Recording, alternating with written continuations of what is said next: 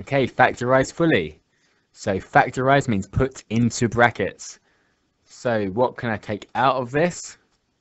So they're both in the 5 times table. I can take the 5 out to start with. So 5, and then 4x squared minus 1 left inside. So that isn't factorized fully because we can factorize this again. This can go into 2 separate brackets. It's the difference of 2 squares. So they're both squared numbers.